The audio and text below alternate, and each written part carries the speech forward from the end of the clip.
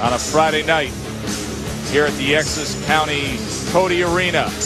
Ready to see our main event, where activity is a big note here. Juan Payano just fought a few weeks ago. Jundy Maraon has fought just once 9 months ago in the last 3 years. Both men 28, both men unbeaten and willing to take on the challenge of facing each other here in 10 rounds among these bantamweights. And there is Jundy Maraon, 5'6", came in at 116 and a half. Veteran southpaw from the Philippines. Told you he has struggled with inactivity. He's only fought once in the U.S., and that's his only fight other than a limited competition he fought in the Philippines. And there's Juan Payano, who had over 500 amateur bouts, an Olympian in 04 and 08 from the Dominican Republic, a gold medalist in the Pan Am Games. And he checked in at just under 117 pounds, 5'5", fighting out of Miami now.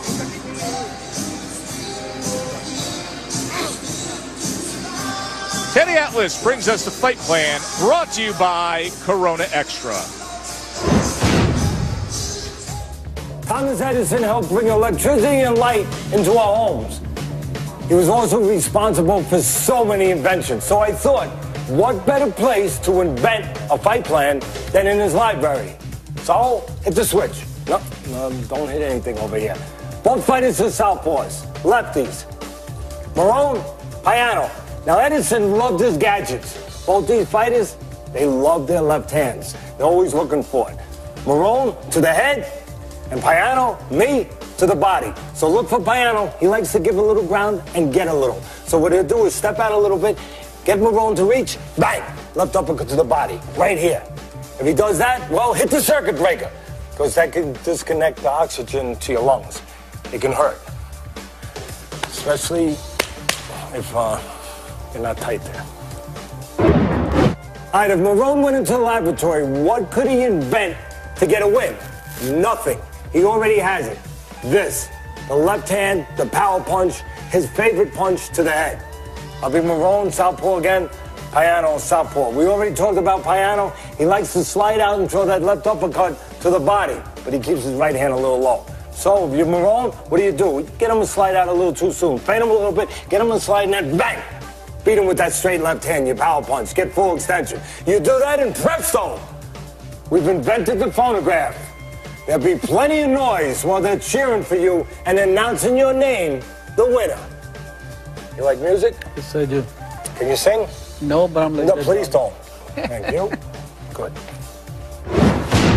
Yeah, I think Saul would break that phonograph. A great looking place, Edison's historic lab there. Yeah, it is. It's very interesting. Very interesting. Quite a man. Randy Newman is our referee for Payano and Maraon, scheduled for 10. Hey, gentlemen, you're both familiar with the rules of the state as they've been thoroughly gone over. I want you to remember two things. Of course, I want you to obey my commands. And number one, defend yourselves at all times. Now shake hands and come out of the bell. So I'll tell you early on that Maraon, yes, indeed, he's been involved in head clashes. He has a technical draw because of a head clash, and he was cut over his right eye in his career. Remember, fought in May 2009, then had a 3-round knockout in September of 2012. That's it.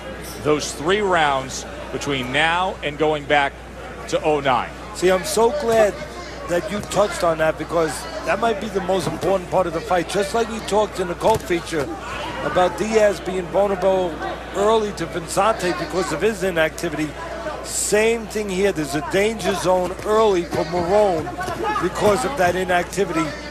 And you touched on it, plenty of gaps of that inactivity in his career. Like you said, 9 months since he was last in the ring. But then, before that fight, he was off 3 years and 4 months.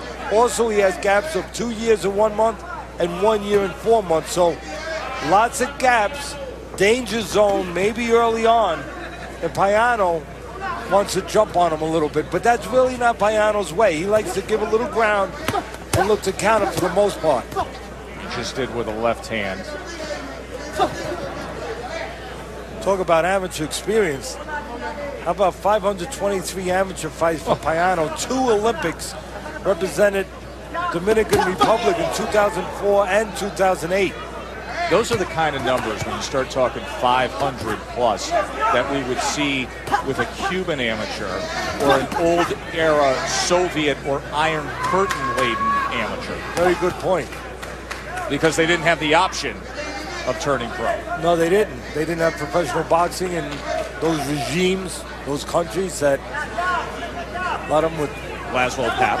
Exactly. 1950s. Dictatorship, communist countries back in those days. Yes, exactly. They could not turn pro unless, of course, they escaped, got out of there, came to the United States. Otherwise, they could not turn pro, and you'd see them in 2, 3 Olympics.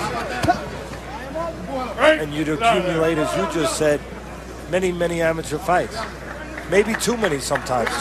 Sometimes you can get burnt out in the amateurs with that many fights.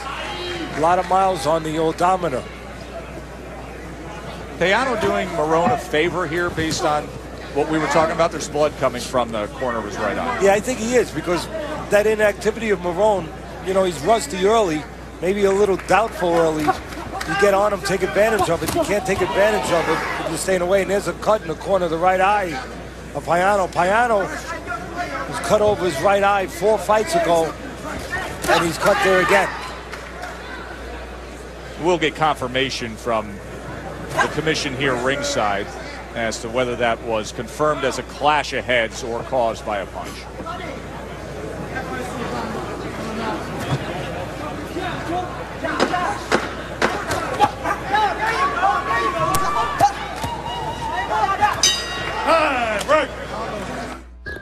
The referee has said the cut was from a punch. We disagree. The pictures tell us right here that there's a clash of heads.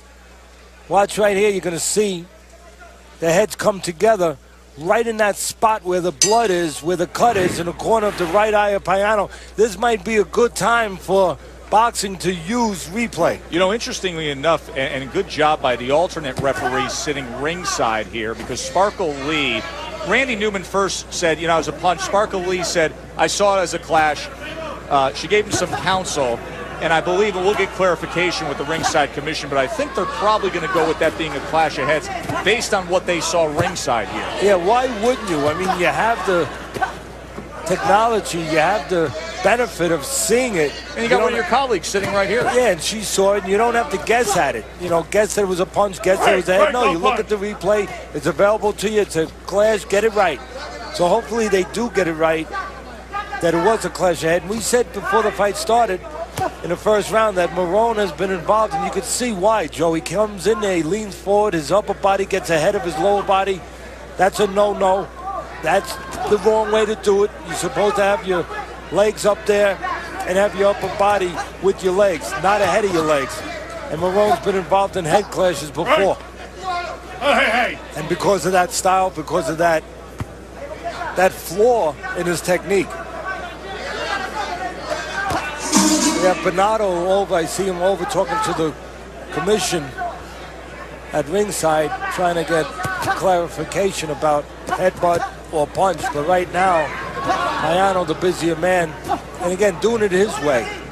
He gives a little to get a little, gives a little ground, gets you to reach in a little bit, and does that. Counters you. Cutman didn't do a great job in the corner there. The right eye of Payano dripping already. Dr. Richard Hill working that corner. Mickey Ward is the assistant in that corner, Herman Casedo. Well, Mickey was good at creating cuts. I don't know if he's that great at closing them, but hopefully the doctor will do a better job.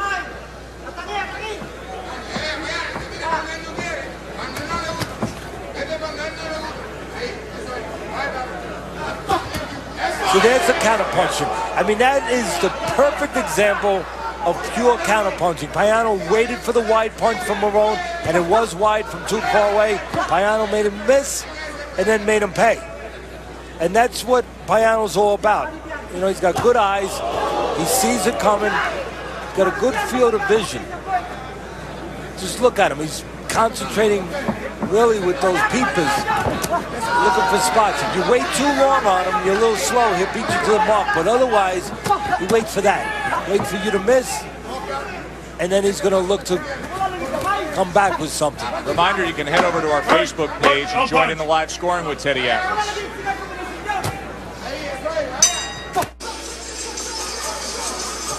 Kendall Holt sitting ringside here for Friday Night Fights. Of course, we saw him in a big spot earlier this year. You know, one of the all-time greats. Talking about Olympic glory, 1984 gold. Meldrick Taylor, 1990, that classic with Julio Cesar Chavez with 2 seconds left in the 12th round. Yeah, Taylor winning the fight, but taking a lot of punishment down the stretch. So game, Philadelphia fighter.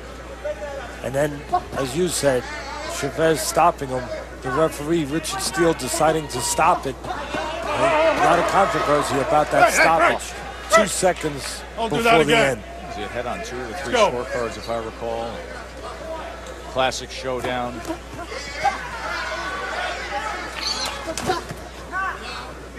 Looks like a reversal of roles for a second early here. Don't know who's who. Maraon, usually the guy walking in a little crude, sometimes a little wide, and a little available sometimes, but Payano, the guy giving ground, counterboxing, counter-punching. Maraon now comes out doing a little boxing. All of a sudden, it's Maraon looking for spots. Making a little adjustment. One of the adjustments for Maraon, Joe, should be go to the body with Payano. You have a guy using his legs, a guy who's a little bit tricky defensively. Go downstairs.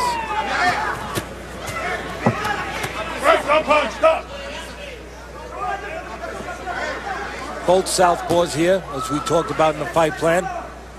So usually a southpaw has an edge going into a fight because the orthodox fighter doesn't usually see southpaws that much.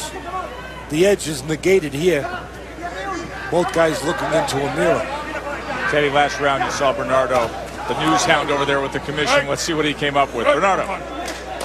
Joe, Randy Newman, after the end of round 1, told Commissioner Aaron Davis it was a punch that caused the cut. Then, after the advice of the auxiliary referee here, Sparkle Lee, he walked over after the end of the second round and told the commissioner it's now by an accidental headbutt. So that changes the situation immensely. Okay, so it's officially going down, according to the commission, as a clash of heads, the cut over the right eye. Listen, here's all I care about. I don't care about get it right. The rules. Just get it right.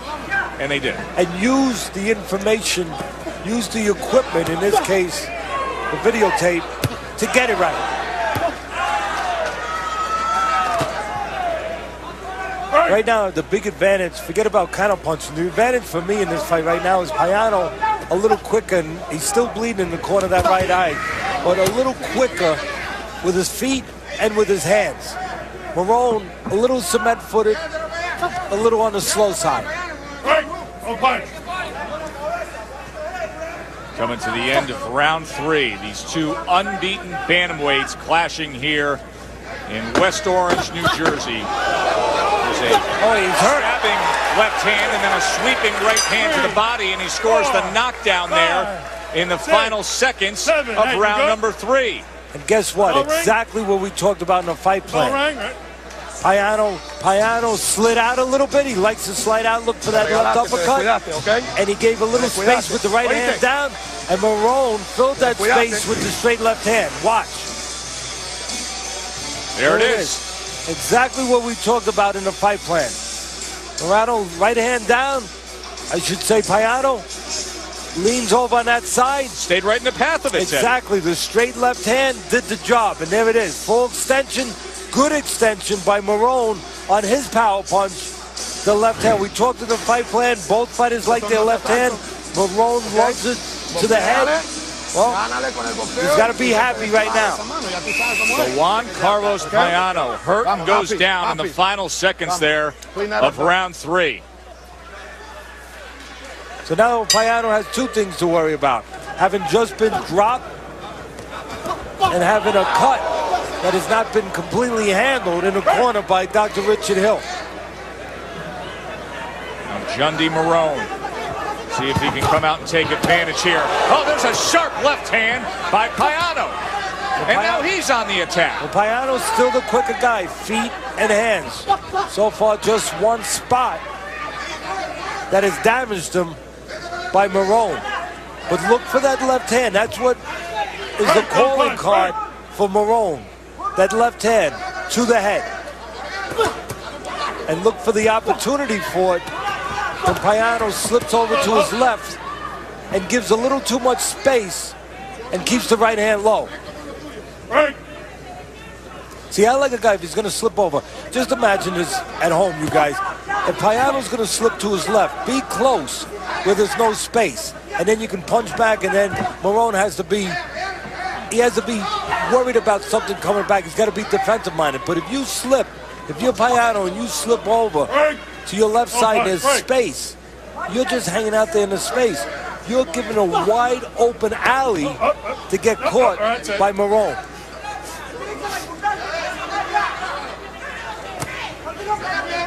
See, if you slip something, you're close, or there's no space to do anything.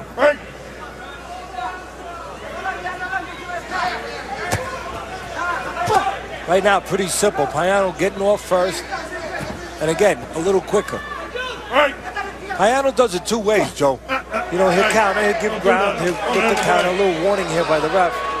He'll counter a little bit, but he'll also beat you to the mark if you're slow, if you're laying there, especially if you're not using a jab. And Maraon, no jab, just laying there. There's a little setup there, a little low bend, and then, you know, jack in the box. That little right hook there. Let's see the impact that that knockdown had on the scorecards. Steady 10-8 round makes it 28-28. Of course, you, the fan at home, can score along on Facebook. And we go by percentage of voting, obviously, Maraon with the knockdown. Getting that round doesn't show the 10-8 round, but 2 rounds to 1 would have the same score as Teddy. Good. Referee doesn't want to lose control of this fight here. He's got to stay not in the action. You want to be out of the action, but close enough to get in there quickly if you need to be. Right.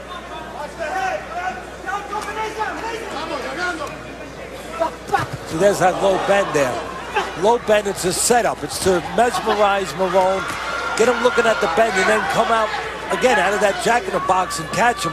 If I'm in the corner of Maraon, I'm saying, let's take advantage of that. When he's bending low, he can't do anything. Let's catch him on his way up. Let's not just look at him. Listening into the corner, that's brought to you by the U.S. Marine Corps. Bernardo's translating for us. ¿Oíste? Do you hear me? Se está metiendo el gancho ahí abajo He's buscando la landing the recta de hook él. on the body. Okay. Echa un pasito para atrás. Take a step back. Apégate de la recta de él, la que te está tratando Stay de dar. away from his straight right. Con la que te tumbó. That's the Siga one he dropped buscándolo. you with. Okay. I would disagree with that. Yeah, it was the straight left he Straight dropped him left, with. yes. Obviously, southpaws here, and it was the straight left as he dipped out to his left-hand side and stayed in the path of the punch. Hey, that that's came at a the end of bad round sign 3. when the corner's giving you wrong information, right? I mean, They're used to fighting orthodox fighters, right? So they say straight right, so straight left. Yeah. go down the road a piece. About 20 miles later. Where is this place? Exactly. I'd like to know if it's a left or right for my corner. If I'm in the ring Like and an I'm Abbott doing and something. Costello in the corner. Yeah, exactly. Who's on first? If I'm doing something as difficult as boxing, darn right, I want to know, is it a left or a right?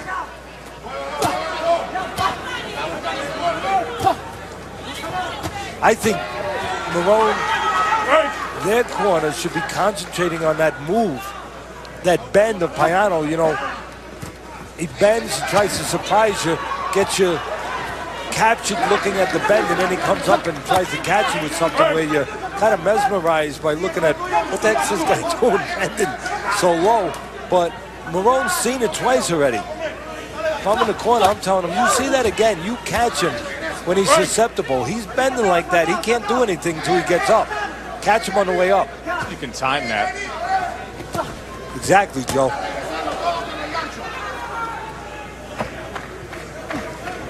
See, the thing that's hurting Maraon really bad, you know, I've pretty much documented, and you can see with your eyes, that Payano's quicker.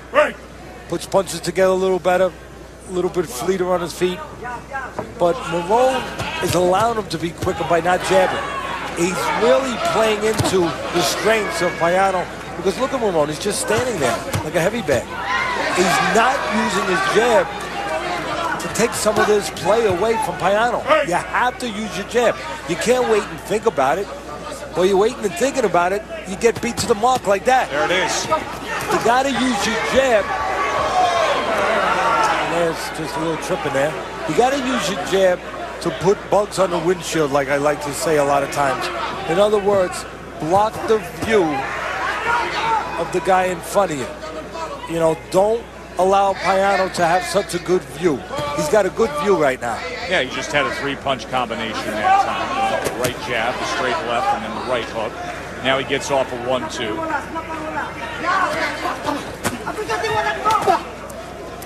His hand straight low there.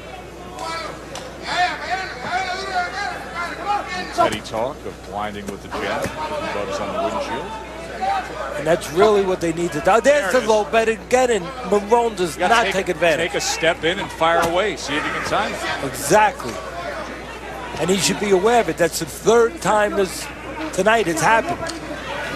Corner needs to do a better job with making their man aware of that and ready for that.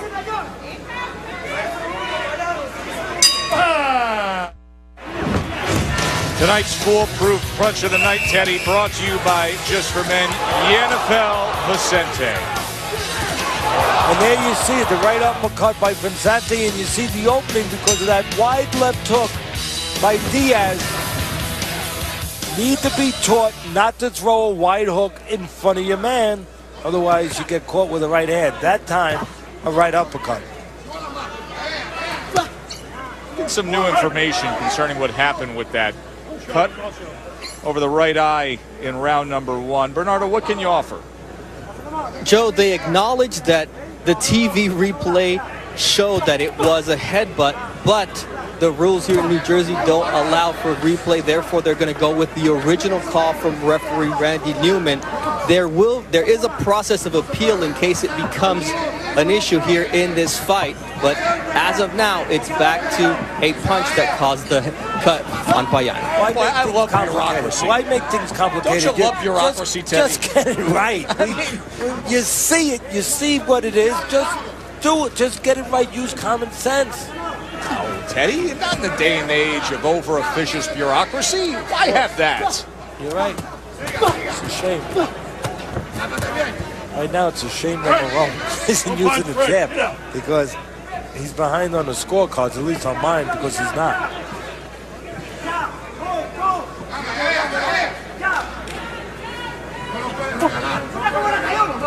Again, there's that low bend, not quite as much, but like Payano, when he's low, he's handcuffing himself a little bit.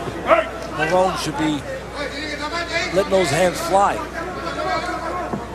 See, no jab by Maraon, so he gets beat to the mark. If the jab was coming from Maraon, Payano has to go defensive instead of offensive.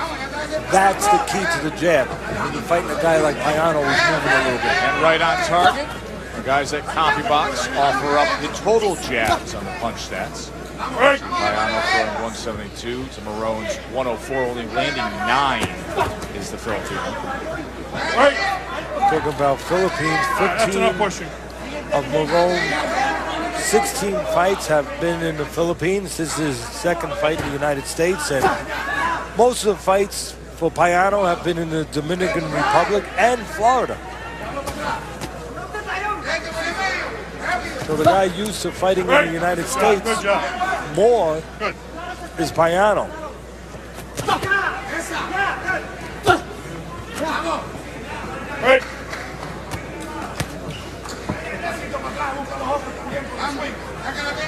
This is a step up for both guys tonight, you know, Joe. Both of these guys have been fed a lot of soft competition getting to this point. So I wish more guys would do this. I wish we saw more 13-0 versus 15-0-1. It's good for the sport.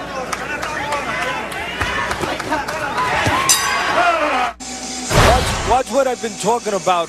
Watch here as Payano bends really low, and what is Maraon doing? Nothing. Watch, real low. Right there, there's an opportunity, I'd say about a split second, and that's a lot of time in boxing, to get off while he's down, because when he's down low like that, he's basically vulnerable. He's handcuffed.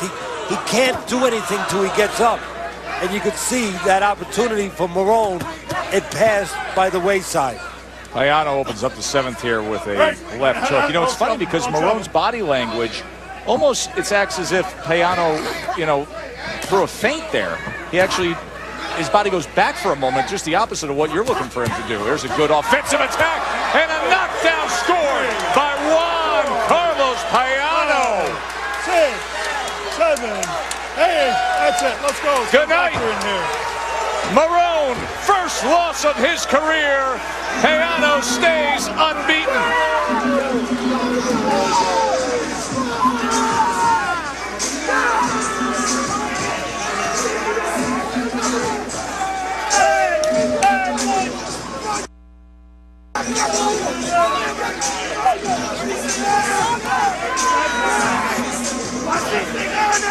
And still down on the canvas is 28-year-old Jundy Maraon, as they have 4 ringside positions here, does the New Jersey Commission. So they are well staffed to handle this situation.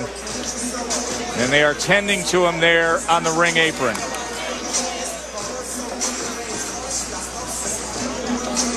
See him moving his eyes as they were just talking to Jundy Maraon. Yeah, he's conscious, he's alert.